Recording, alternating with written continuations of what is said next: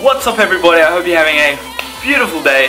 It's nice and sunny outside. I have another informational video for you, and it is going to be on carb cycling. And I feel like this is something that is sort of overly hyped and also, you know, not clearly said. But I want to explain my understanding of it to you, and hopefully it resonates with you, hopefully it works for you, maybe it'll provide some info and help you along your journey of being better.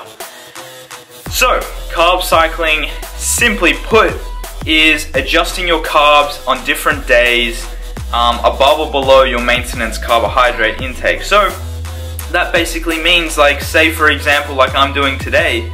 Today I'm on my rest day, so I'm not training. So, I'm thinking, okay, do I want to keep my carbs high or my carbs low? Really, I don't need that much energy today, so I'm going to have less carbohydrates. So and supplement it with proteins or fats.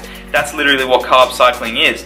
Now, there are different ways people use it, and one way that I heard recently is that you can use carb cycling, of course on your rest days, but you can use it as a way to prioritize muscle growth in different body parts if you have lagging body parts. So say your chest is a lagging body part and you want to work on it.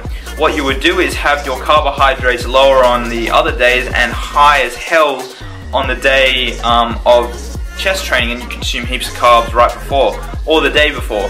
And that's simply because yeah, that's simply it. Like, the more carbs you have, the more energy you have. When you have more energy, you can push more weight at the gym. That's what it really means, is, you know, if you carb cycle on a lagging body part, you're able to push more weight and therefore build more muscle mass. So that's simply put, that's all it is. That's all really carb cycling is. It's just simply adjusting your carbohydrate intake on different days depending on how it works for you.